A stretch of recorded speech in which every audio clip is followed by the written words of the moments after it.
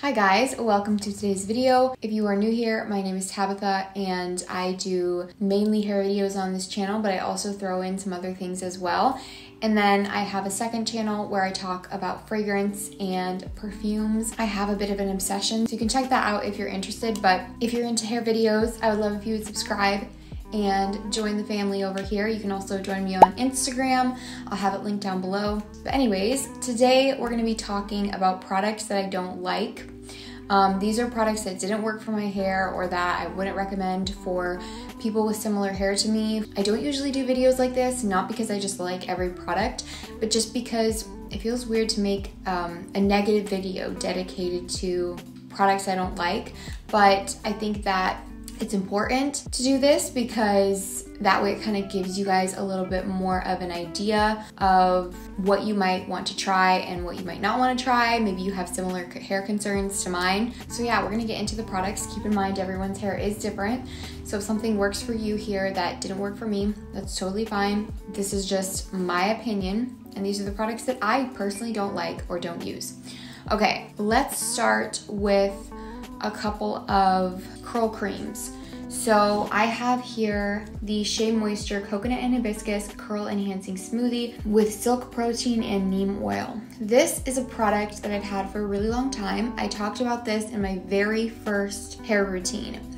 And this was years ago. I think it was like 2018. So I was still figuring my hair out and how to take care of it. And this is a product that I realized since is just too thick and too heavy for my hair. This line smells really good.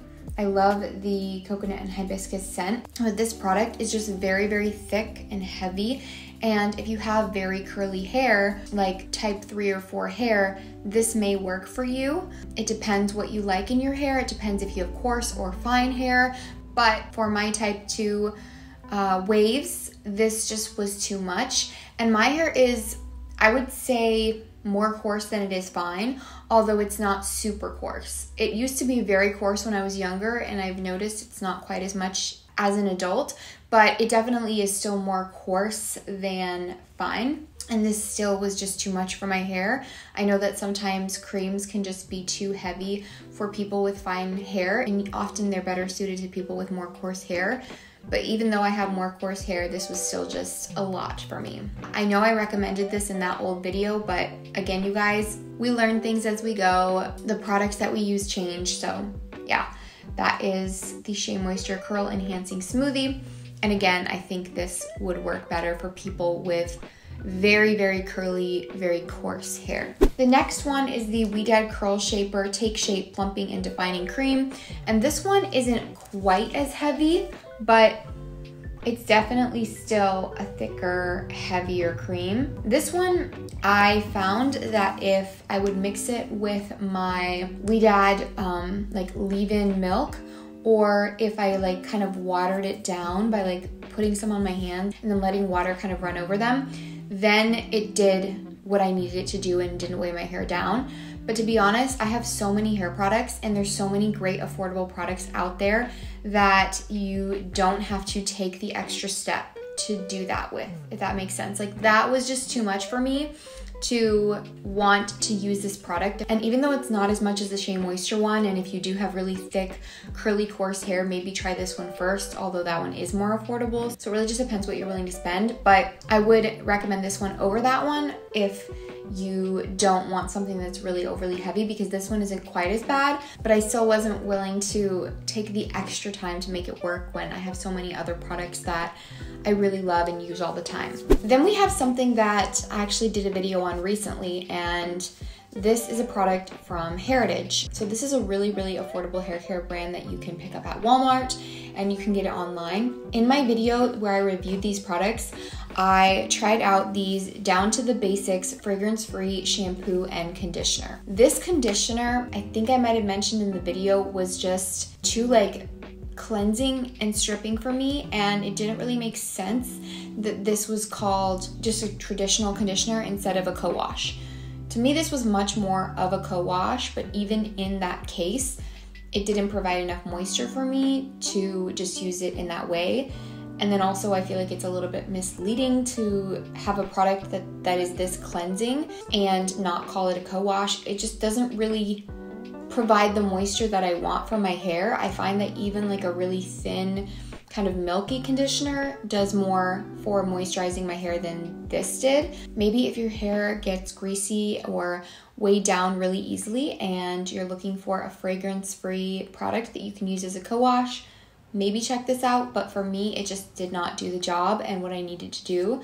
So I'm gonna pass on the Heritage Fragrance-Free Conditioner, although I did actually really enjoy the shampoo. This was just a good, nice, like everyday shampoo. I wouldn't use shampoo every day, but it was kind of like a basic, just simple cleansing, but not stripping, not overly moisturizing, fragrance-free shampoo. So if you are looking for a good fragrance-free shampoo, I recommend checking this one out. It's very affordable, and I personally like to mix and match my shampoos and conditioners. I don't always use the same ones from the same line. So yeah, I would recommend checking this out, and maybe you have a conditioner that would pair really nicely with this. Then next we have a dry shampoo from Cake. So I actually did a video a while ago comparing the Cake mousse with my Not Your Mother's mousse. And the Not Your Mother's mousse did kind of pull forward or like win for me in that video, but I did still really enjoy the Cake mousse, and I've been wanting to try other products from them. So I saw this very discounted and I picked it up. It is the Cake Do-Gooder Totally to Die For Volumizing Dry Shampoo. Also, this packaging really just kind of sucks me in. I love this hot pink color. I think it's really fun, and I love the fact that the brand is Cake and they do a lot of like food kind of related things. They also smell really good. But anyways, when I tried this out, I was just very disappointed by the fact that it really didn't do anything for my hair. Maybe the tiniest bit, but if I'm going to put dry shampoo on my hair, I need it to soak up the oils, and it just didn't do anything. Like, it was very odd because this actually left kind of like a cold feeling on my scalp, and it came out completely clear, did not leave any kind of a white cast. So it was very interesting and kind of weird, like applying it, because it's like coming out, this aerosol spray, completely clear, no white cast, and it's like cooling on the scalp. So I wasn't sure what to expect. When I shook my hair out, it looked exactly the same, and I applied more and it still looked exactly the same. So this is one that I would definitely pass on. Even though this is an affordable brand, I think there's a lot better affordable dry shampoos out there, like Batiste. But if you don't want a white cast, try out the Not Your Mother's ones. You might prefer that to Batiste if you feel like Batiste gives you too much of a white cast. But the Cake one, even though I really wanted to like this, it just didn't work for me, and it just didn't do anything for my hair, honestly. I need a dry shampoo that's actually going to do its job. So this did not do that for me. Next we have this John Frieda cream oil. This was actually sent to me, and honestly some of these other products were too. I'm going to be honest with you guys and tell you my genuine thoughts, because that's what I make these videos for. I would want someone to tell me the truth about which products did and didn't work for them, whether or not the brand gifted them the product. So it doesn't mean that I don't like these brands. There's still other products from these brands that I absolutely love. It's just sometimes something doesn't work for your hair, and that's just how it goes. Everybody's hair is different, like I said, but I really liked the concept of this cream oil kind of product, because it comes out like a cream, but when you rub it together in your hands, it does have this like kind of oily texture, and it seems like it's going to be really hydrating and moisturizing, which it is, but a little bit too much. It really weighed my hair down. I just found that this was too much for my hair, and I have so many other products that I like, so many other creams that I really enjoy, that even though this kind of like sucked me in, you guys know I love these kind of like hybrid products. I love unique products, and a cream oil really just kind of like intrigued me. But even though this looked very interesting to me, it ended up not working, and I have to just accept that, because like I said, I have so many other products that I love, and this just weighed down my hair. And it's very interesting how that works, because I use oils on my hair a lot, even though I don't use excessive amounts. I always use an oil to scrunch out my hair at the end of my wash day when my hair is completely dry. It's like my go-to thing. I like always do that. So I wouldn't think that like an oil type product would weigh my hair down. And also, this is very thin in comparison to like these creams I talked about. This is a very thin, light kind of textured product, so you would really think that it wouldn't do that, but just like this cream to oil kind of hybrid, it was too intense for a styler for me. I wasn't sure how I felt about this on first impressions because I think I tried this out for the first time in a vlog and I was kind of on the fence about what it was that did that to my hair, and I discovered that it was definitely this. It's just too much of an oily kind of consistency for my hair. Then we have a shampoo. So this is from the brand Playa, and Playa has sent me some products and I really have enjoyed all of the other products that they've sent me, but this one just didn't work for my hair. So this is the Violet Brightening Shampoo. It says that it removes green from chlorine and brassiness from hard water buildup. So in my mind, when this was sent to me, that was perfect for me because I had a balayage in my hair that would tend to get brassy, and I also have hard water here at my house, which I really need to get filters for the shower, but that's a conversation for another day. So I was really interested to try this out. You guys, this made my hair so dry, and it like completely stripped my hair of like any moisture to the point where it was so tangly I could not like barely touch my hair. It was just like stiff and tangled and dried out, and like it felt, I don't know, it was really, really intense. I don't know if that was just because it's like trying to strip like all the stuff out of your hair that you get from hard water buildup, but I just didn't feel like it did that in the right way for my hair. I don't know, like it just completely dried my hair out and I couldn't use it again after that. It was too much. So if you have dry hair, I would not recommend this. That's just my opinion. If you have this product and you like it, great, but it didn't work for me and I don't recommend it for anyone that has even remotely dry hair. Like, it was very intense. So I'm running out of space on my SD card, so I'm gonna pop in another one and I'll be back.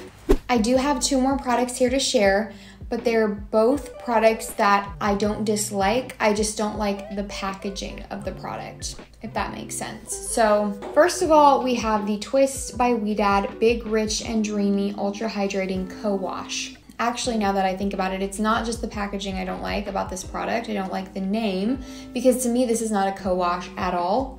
It is 100% a very thick, heavy moisturizing conditioner, and it does absolutely nothing in the realm of cleansing your hair. I have other conditioners that are lighter than this that don't claim to be co-washes that would do a better job at co-washing. Anyways, enough rambling about that. This product is so thick and so heavy actually that it doesn't even come out of the like squeeze lid. You have to take the lid fully off and squeeze it out of this giant hole. This is the product that if I don't use too much of this, I actually really enjoy this. It does a really great job at moisturizing my hair, and it's just very thick and like hydrating, and I really enjoy it for that reason. But you can't use too much of it, first of all, but also just like the packaging and the name, it just doesn't make sense to me because it's not a co-wash and it's so hard to get out of this bottle. So that kind of bugs me about it, although I don't dislike the product. It's just the packaging that bugs me and the name. And then next we have a product from Amika. I love the packaging of this brand. I think it's so pretty and just like fun, but I don't love the packaging of this actual product. This is their Volt Color Lock Leave-In Conditioner, and I love a good leave-in, you guys know, but this one, when it comes out, it's kind of deceiving because it's so like thick and milky for a spray leave-in that when you spray it on your hand, it just like clumps up in like a little ball as if you just poured it out. And to me, that just doesn't make sense. I feel like a spray leave-in should be lighter to where when you spray it throughout your hair, it's not gonna like weigh your hair down. But this, like one spray on my hand, maybe 2, is like enough for my whole head.